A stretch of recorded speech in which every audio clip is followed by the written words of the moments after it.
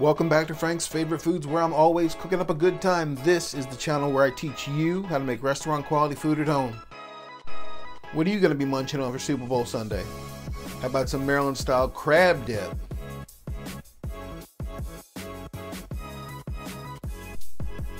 If you haven't subscribed to my channel, you can do that right now by hitting that big red button. Also, if you hit the notifications bell, you'll be notified every time I put out a video.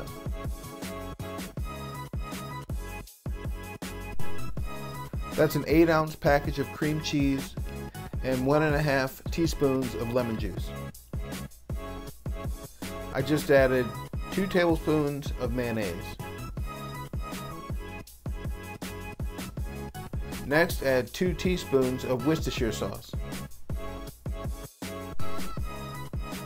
Add 1 teaspoon each dry mustard and garlic powder. Because it's Maryland style, I'm using 1 teaspoon of Old Bay hot sauce. Next, 2 tablespoons of cheddar cheese and 1.5 tablespoons of Old Bay. Make sure everything's combined well even before you add the crab meat. I'm going to use a potato masher to make sure everything gets mixed up properly. Next, we're going to fold in a 1/2 pound of lump blue crab meat. I fold it in with a spatula to try and keep some of the lumps intact.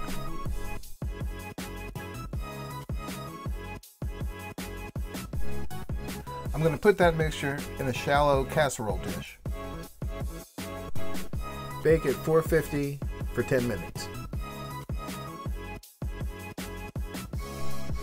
I think crab dip pairs best with some nice crispy crostini. Cut any baguette style bread into about 1/2-inch slices. Prepare the crostini ahead of time so they're ready to go when your dip comes out of the oven. Put the sliced bread on a wire rack and then put that in the oven at 450 degrees for 5 minutes, or until they're golden brown. I saved just a little bit of the lump crab meat to put on top. It'll look great when you top it with cheddar cheese. You're going to want to pop that back into the 450 degree oven for 3 minutes or until the cheese is melted. I just got a chef's knife that I absolutely love using. I'm going to leave a link below. I'll be featuring the knife in an upcoming video. The last of our prep work is chopping up some fresh parsley. Okay, this is where things could get a little bit tricky. The placement of the crostini is everything. With the use of time-lapse photography, you're witnessing what is actually a 16-hour crostini build-out.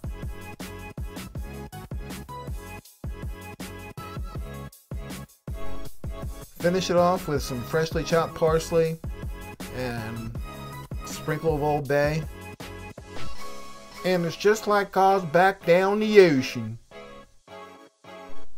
So there it is, Maryland style crab dip. If you're not a subscriber, you should be. After you subscribe, hit the notifications bell. That way you won't miss anything.